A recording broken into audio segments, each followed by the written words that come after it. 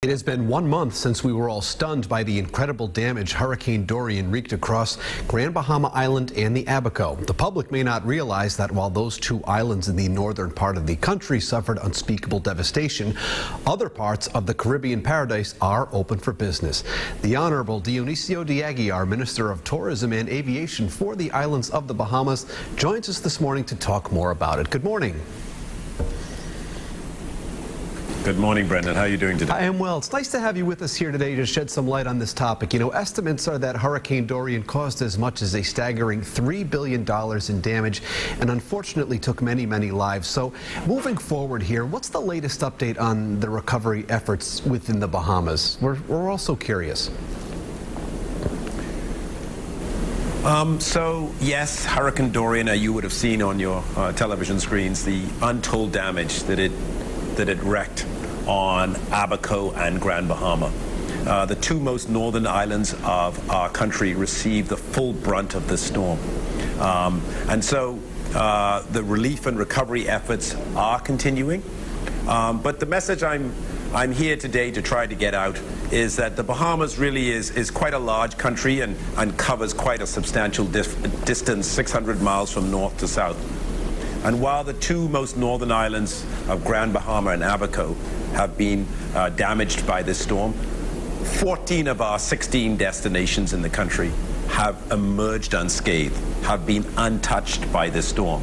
And so we're trying to get the message out that the country is very much open for business. Yes, our two most northern islands have been impacted, but the rest of the country has not.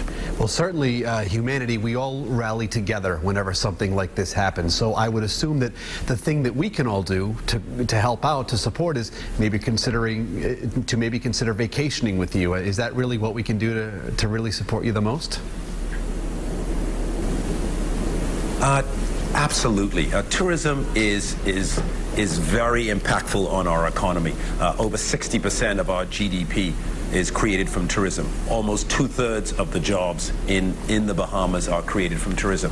So the best way that you can help us to recover is to visit those islands that were not impacted by the storm.